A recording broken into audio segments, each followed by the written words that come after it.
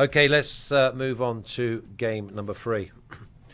I'm hoping this is my strongest read of any league in Europe this weekend. It's Sociedad versus Rayo Vallecano. Sociedad minus 170. There's a parlay piece if you want. Rayo at plus 550. I think they should be plus 950. Draw plus 275. I go back to the home side again. -1, -105 to score twice. -113. The under or over is set at 2. Telling you straight away that maybe Rayo not to score is an isolated bet as well at -117. Paco, take it away, but for me, Sociedad winning this game is one of my strongest selections through the European leagues that kick off this weekend. Yeah, especially as it's been quite interesting summer for some of its players. Obviously, Mikel Merino, who shouldn't play this game. If things go according to the plan, he should be leaving for the Premier League in the following hours. And by the way, Zubimendi is staying. We have the two opposite, ends of the at this point of the ambitions of each player. Zubimendi just wants to stay at home and become a star. He's already one, but become one of the leaders of the team here in Spain. And Mikel Merino, after his massive goal in the quarterfinal against Germany and being an important role player in the Spain national team, he's bound for more ambitious challenges, I believe, in the Premier League. But yeah, regarding the team overall, they have one of the advantages, which is massive in my view, which is staying with the same manager and the same plan and the same structure. Stability. And they were underwhelming last year at certain times. They frustrated so many times. Winning positions, ended up drawing. Very, very tough to score against, but they weren't ruthless enough. And I hope that they're on the front foot a little bit more, Paco. Yeah, because I think that Imanol Alguacil, as you said, was very frustrated last season. They were very close of getting far in the Copa del Rey. They were just unable to reach to the final game. And later in La Liga, they fell short of their ambitions of once again repeating in the Champions League. But overall, they find themselves with the usual suspects. Oyarzabal, Brais, Zubimendi, Takekubo, Barrenechea. Those guys are going to be there definitely, and let's see how they play without Lenormand, which is going to be one of the newest shortcomings for them at the back. Remember that he was signed by Atletico de Madrid a couple of weeks ago. And regarding Rayo Vallecano, once again, the big issue has been after the Iraola era of football, not being 100% reliant on what Isi Palazón decides to do. That guy really knows how he's an absolute baller, but he's very, I would say, very unstable. Not he hasn't had the consistency that he found under Iraola for quite a long time.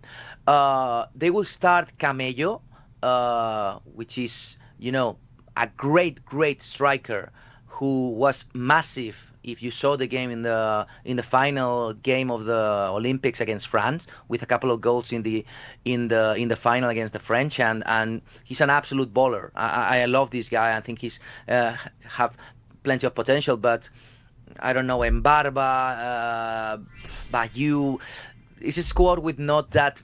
I think that they're going to fall short of their expectations once again, and be closer to the bottom of the more league more than that. We're talking about a 10 to 15th spot for Rayo Vallecano, whereas I think Real Sociedad are bound to fight for the top 5, and they should definitely be, depending on what they are able to do with their striker. Because last season, for example, we saw a couple of highlights here and there of Umar Sadiq after being signed 2 years ago and getting injured and so on, but they really need to step up their game offensively. And if they lose Mikel Merino, I think that they're going to find it very tough. Yeah, listen, I've got Vallecano closer to 15th than I have 10th. This is aside. There's a couple of teams, or maybe one or two teams in each league that I want to jump on with my own personal professional opinion before the books latch on. Brighton being one in the Premier League, and Vallecano, Pavlos, being the one in La Liga. Yeah, Vallecano, they were poor on the road last season. I'm not really sure, this being a first home match of the season for Real Sociedad, no matter what changes they've done in the off-season and no matter who is playing, there's going to be a packed stadium. And the Basques are always, very loud, very passionate for their home team. Rayo Vallecano, last season, they only beat they had 3 away wins. They beat Almeria. Everybody beat Almeria last season. They beat Granada. They beat Las Palmas. And that's it. So they were not very good on the road.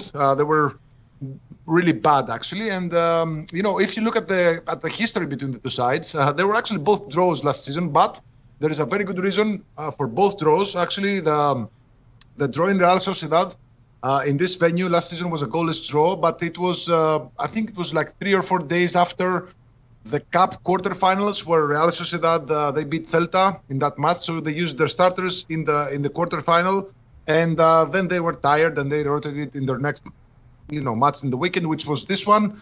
Goalless draw against Rayo Vallecano. It was just a really bad game. So take that result with a grain of salt. And they almost beat them on the road.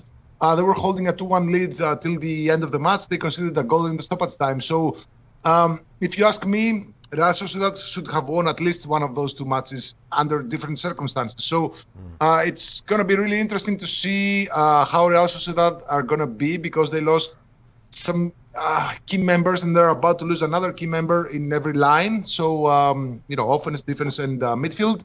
But again, if you go by the logic that Rayo Vallecano didn't really do that many transfers, they have the same coach who didn't really move the needle since he came.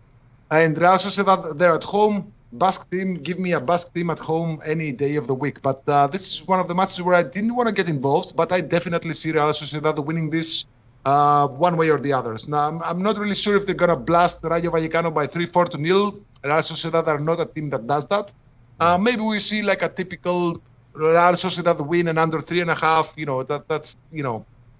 That's what we are used to seeing. So I think this is a win. Might not come easy, but if you want to take the money line, I think it's safe. If you want to take the minus, what's the spread? -1. Yeah. Maybe get a push. Yeah, it's a free hit. Yeah, listen, I've got to basically go a little bit against you. I've got no sweat, 3-0. And that brings in the Vallecano not scoring. I'm all over Sociedad. I think that Sociedad in La Liga and Milan in Serie A is your best parlay. I think that they're the 2 hanging fruits. And I will obviously die by that sword. Let's have a little look at the official picks, please. Because I've gone Sociedad money line parlay is the first leg of my parlay as well, and that plays. I think it's going to pay about +140 for the opening weekend. So